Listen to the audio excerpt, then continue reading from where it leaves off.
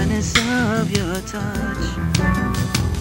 Though your face only appears within my dreams, looking forward to a night with you and sharing everything.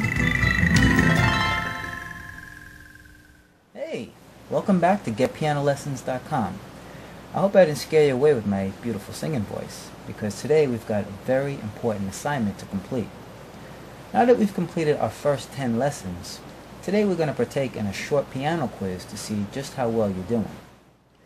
And provided that you've really applied yourself during the first 10 lessons of this course, you should be able to do very well on the piano exam we're about to take, and then no one can tell you that you can't learn how to play the piano this way. Alright, and I know you probably have been wondering by now, so when are we going to start playing a real song?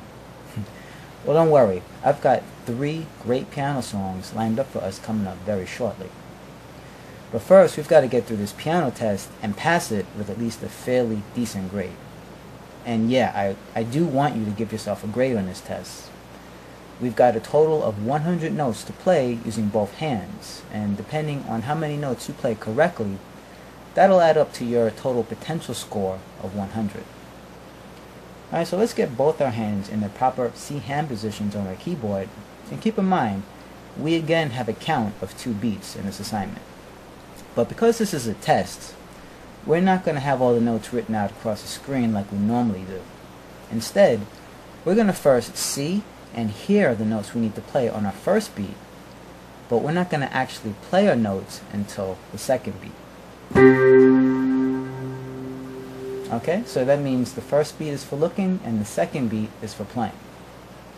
And keep in mind, this test is really designed to reveal how well you've learned the numbering of your fingers and your ability to instantly identify what you see on the screen and play it correctly on the keyboard.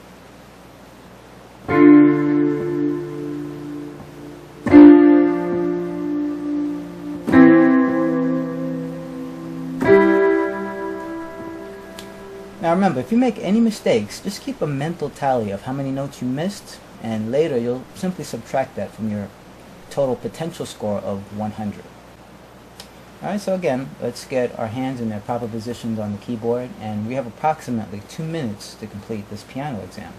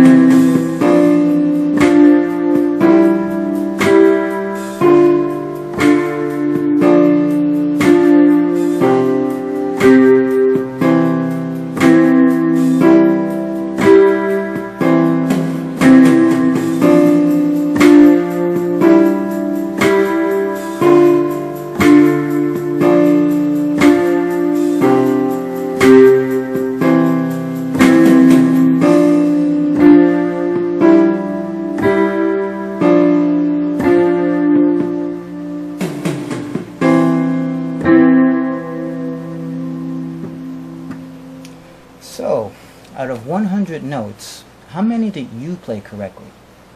Keep in mind, you don't have to get 100% on this test to be considered a good score.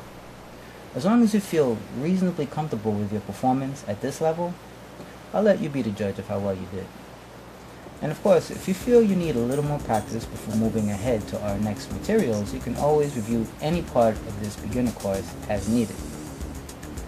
But if you're feeling quite confident in your playing ability so far and you're ready to get started with the 3 original piano songs I wrote exclusively for GetPianoLessons.com, then let's move ahead with our next few assignments.